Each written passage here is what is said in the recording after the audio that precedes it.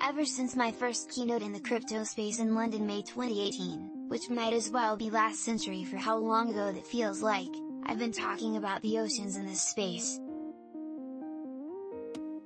You might feel like it's not personal, until you go diving and swimming in paradise, but slimy garbage starts hitting your face. Docs like Seaspiracy really drive it home, how the mafia is in charge from both the criminal and corporate side simultaneously. Watch a 3-minute video about the hashtag Bitcoin for Corals project now starting in Phuket, Thailand. Find what you're buying for 1 ETH.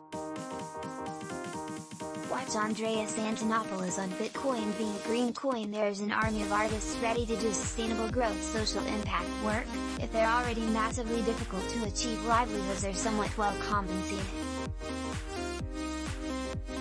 Social impact work is the kind of thing artists actually care about. It's a breath in, breath out principle. These are new economies that scale in numbers, and birth new movement towards the good.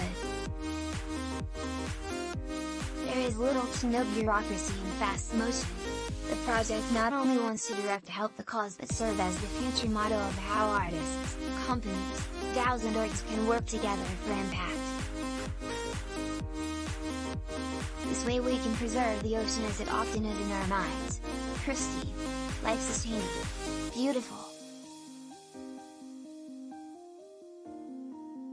Official page for the collaboration on art for CryptoCoach K Conference Oceans and US Commitment vs a crypto and NFT artist. All links to physical, NFTs, and more below linktree.ee/art by Visa.